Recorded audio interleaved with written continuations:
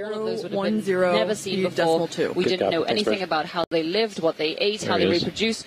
Ooh, a long-nosed chimera! Yay! Chimeras are also, I guess you could call them living fossils. They are cartilaginous fishes, a separate group from the sharks and rays. Look at those dimensions. And they've been around for quite a long time. There aren't very many species of them. So this will be from the family Rhinochimaeridae, and those are known as commonly as the long-nosed chimera, which 1.5 meters, bearing 010, speed .2. Good copy. Oh, that's a magnificent little surprise. Oh, that's the first time I've seen one so close. That's amazing. Another amazing dive.